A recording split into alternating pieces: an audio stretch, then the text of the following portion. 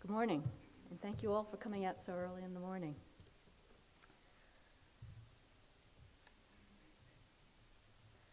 This morning's session focuses on the architecture and urbanism of Shanghai between the two world wars, a period of rapid development when the city of Shanghai acquired its unique identity, its urban forms, and ways of living as a modern city. My artifact, since we all have to have an artifact, is the form of the city itself. I will describe the development of Shanghai and the contribution of the Lilong or alleyway house compounds to the unique legibility of Shanghai. By legibility, I mean, how do people read and understand where they are in the city? How do they navigate? How do they find their way through the city? And how's the city structured to support a variety of activities? Essentially, I'll be describing the morphology of the city. I'll end my talk, I know we're in a narrow period, but I'm going to end my talk with my concerns for urbanism as Shanghai continues to transform from modern to global city. In the following quick history of Shanghai, I'd like to focus on a set of questions. What is the form of urbanism in Shanghai? What are the ways in which experiences and patterns of everyday life are held in the city? And I'll explore these questions at a variety of scales, in the room size, in the neighborhood size, district-wide, and at the scale of the city. And I know that there's a few of you in the audience that are also architects and urban designers like I am. And my goal is to look at the city so that I draw lessons and teach lessons on how to design and build better cities. In the following very quick history, my underlying proposition is that Shanghai is a water city. And this understanding is key to understanding the city's urban growth. As we all know, Shanghai sits on the eastern edge of the Yangtze River Delta. I know many of you have traveled outside of Shanghai proper and will recognize this landscape. It's the lower reach of the Yangtze River. In this map, you can see the low-lying plains of the delta. The darkest tone is sea level, and each shade lighter is a meter increase in height. Much of the land area around Shanghai is around sea level, and in some cases even below sea level. As a result, these lands are exceptionally prone to flooding as well as silting. The delta region has a very contrary ecology where rivers frequently change course and waterways that were created then get silted up. To locate you, this is an image of contemporary Shanghai, and what I wanted to show, you can find it, there's the laser, the Huangpu River to the Yangtze, and then the Suzhou Creek that's running in this direction. The Suzhou Creek, earlier known as the Songjiang River, was the major waterway to Suzhou. Suzhou sat at the intersection of the Suzhou Creek and the Grand Canal.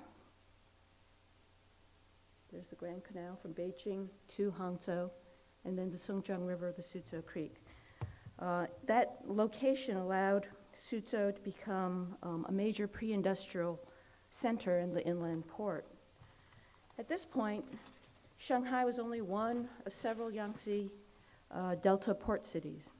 During the Tang Dynasty, the Qinglong was the major town along the Suzhou Creek, but in the ebb and flow of the delta, the Suzhou Creek began to silt and it shrank, and then commercial traffic instead increased on the Huangpu River.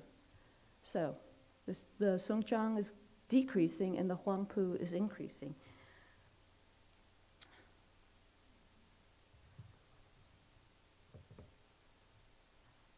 And I think that Shanghai's unique location at the intersection of both rivers allowed the city to benefit as one river grew and the other one ebbed.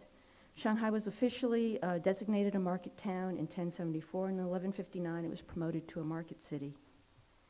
In 1404, a new channel was excavated. You can see it right up here, north to the Yangtze River, which prevented the backwashing of sand. The flow of both rivers put together helped to keep the new common channels scoured, resulting in stabilizing both watercourses for the next 400 years. So here's an early map of Shanghai, the Suzhou Creek still on the top, the Huangpu over here. And note the flow of the water from the west to the east. The water flow is the major continuity and structure of the emerging settlements. Shanghai continues to grow, fueled by the introduction of cotton and the corresponding textile industry. The townspeople in the Delta were plagued by piracy, and so they built walled cities that are in the form of ovals, like many of the late Ming towns. This is in distinction to the administrative cities that we know that are very rectilinear and work relative to cardinal points. Here's the city of Shanghai, and still you can note that it is organized and defined by its waterways. The inner city became increasingly dense. Growth moved outside the walls, mostly between the city and the Huangpu River, right in this area here. In 1843, the British arrived to do business in Shanghai. As a result of the Treaty of Nanjing, Shanghai became one of 5 ports open to European trade. And while the British authorities set up administrative offices inside the walled city, their ships were moored here along the Huangpu, and the trading was occurring beside their anchorage.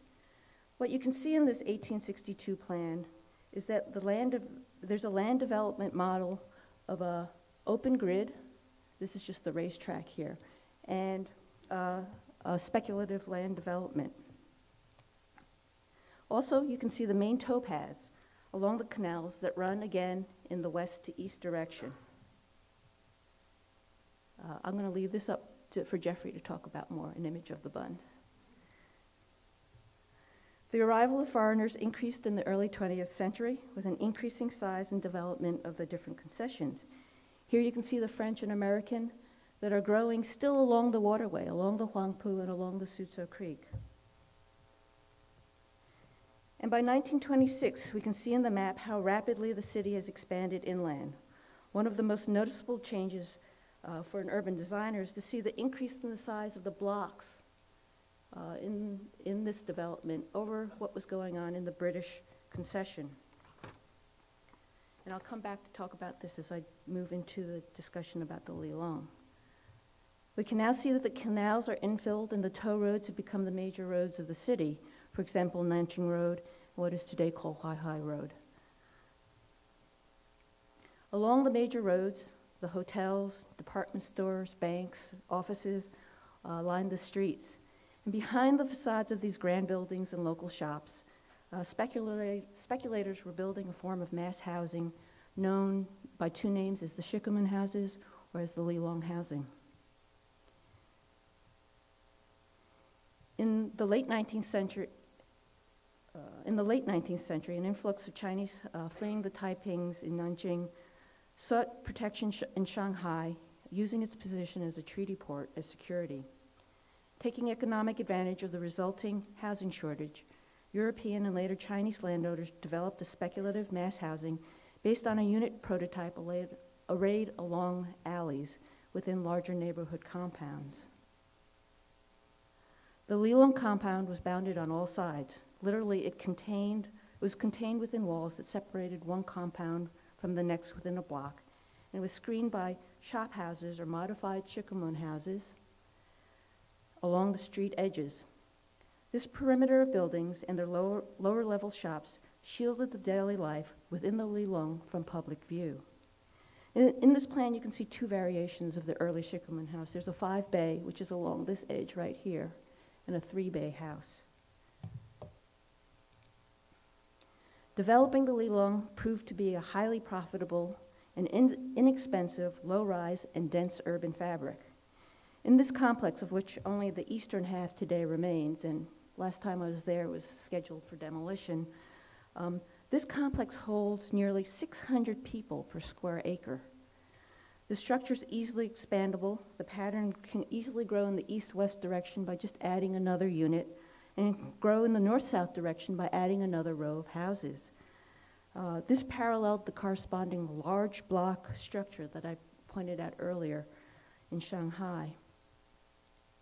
This is an aerial from 2007, and you can still see how much of this small, dense fabric covered Shanghai. By the end of the 1940s, in a span of about some 70 years, 72% of Shanghai was covered with a Lilong fabric. So even this is an example from that last set of compounds I showed you. This is a 1-bay wide Shikumun house. And I will argue that it also shares characteristics with the traditional Suhuyuan. It has an entry court, shown here in yellow. It has a central activity area, although it's now shifted from the courtyard into a central ground living area. In the Suhuyuan, the next set of rooms typically held receiving and sleeping activities. In the Shikumun house, that next zone, you have to move into a stair and then up to the upper levels. And then finally, there's a service zone. And so you're organized moving from the south into the north of the house. The houses and the alleys were almost immediately overcrowded. With the scarcity of housing, the intended single-family use of the Shikumun houses was almost immediately obsolete. Rooms were rented to other families, who then subdivided and sublet yet again to others. So this particular unit, you've got to remember, it's only 1 bay wide, so it's about some 14 feet wide, but it's got a floor height that's 17 feet tall, floor-to-floor height that's 17 feet. So the front room was also very deep. Very quickly, it was subdivided into a front room and a back room. It had lofts that were installed. The upper level was subdivided in the same way with a front bedroom, back bedroom, and a loft above. Could be pointing at it right up here. And then quick additions were made where the person living in the front room extended into the courtyard, and the service areas were also occupied and covered. So what was intended to be a well-lit, well-ventilated house immediately became overcrowded. In particular, the inner rooms had neither daylight nor natural ventilation. One of the things that's important to remember is that while the structure of the house had a kind of capacity to hold this increased density, it's really the alley structure of the compound that was critical to the shifting use of the Shikumun house, and also in its shift from single extended family compounds to multifamily. As is common to the Chinese courtyard house, the Lilong fabric is organized in alternation of houses, then alleyway, houses, and then another alleyway. This is very different from Western dwelling fabrics, or in this case, this is San Francisco, in which we typically arrange housing to confront the street. So if we have a street here, houses are arranged and flipped so that they are confronting the street, and then we have backyards facing backyards. So you end up with 2 rows of housing between every lane of access. In the Chinese urban fabric, solar orientation of the dwelling fabric takes priority, so units are organized toward the sun. If we now look back at this section, what you can see is that the biggest change is probably where the front door is. If you look at this, the way the house was designed, it was intended to be seen as one unit in which you entered from the south. Instead, again, if you remember that this is only 1 room wide, in order to get, if someone's just occupying the front room, how is it that you get to all the other rooms? Well, what happened in the Lilong, because you have alley, house, alley structure, is that a majority of the people are now using the north service door as their main door to go in and out, so that the community, instead of being tied that way, is mostly living this way and moving into the alley here.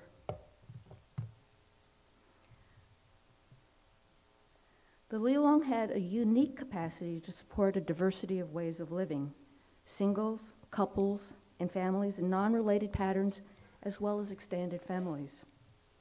As I mentioned earlier, by the end of the 1940s, in a span of 70 years, more than 72% of Shanghai was covered in the Lilong fabric. And while I'm not a formal determinist, I don't think it's an accident that the changing ideal of a modern Shanghainese family paralleled the proliferation of the Lilong and its unanticipated uses. The Lilong compounds contribute to the unique legibility of modern Shanghai. In this particular diagram, the Lilong are shown in gray. Now I want you to imagine that each yellow bar here shows an alley. It's important to remember that on any one of these yellow lines, there's anywhere from 200 to 300 people that are using this alley. So then when you look at this entire compound, which is the one we showed earlier, and so here's the retail area that's kind of masking the compound from the street. There are, at a low estimate, about 2,500 people that are all hidden from the streets. And that's what one of these alleys look like. Now imagine how many people are all hidden from the streets. These alleys with the 2,500 people are then collected on these north-south paths and streets running through here.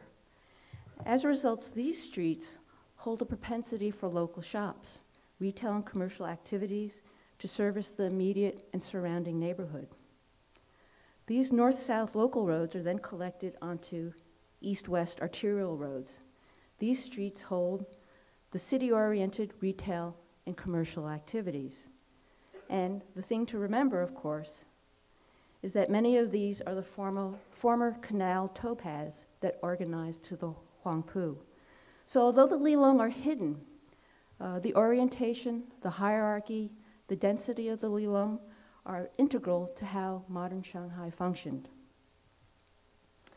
My point is that Shanghai is a city with a sustained, legible urbanism that has taken centuries to form.